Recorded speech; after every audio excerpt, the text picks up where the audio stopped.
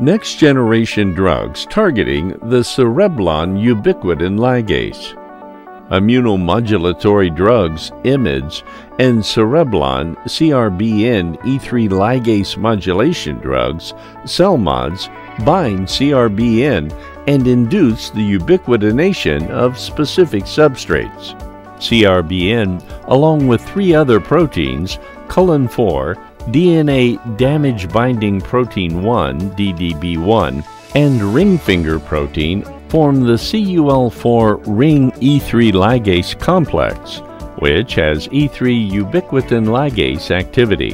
Lenalidomide seems to specifically affect del(5q) myelodysplastic syndrome (MDS) as a result of casein kinase 1A, CK1A degradation.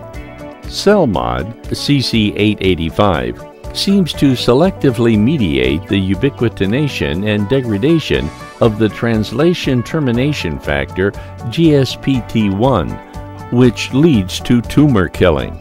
All IMiDs and CELMoDs bind Ikaros family of zinc finger proteins IKZF1, Ikaros zinc finger protein 1, and IKZF3, Aiolos zinc finger protein 3. CC220 has a higher affinity than either lenalidomide or pomalidomide or CRBN and more potently degrades 1KZF1 and 1KZF3 as demonstrated in several clinical trials.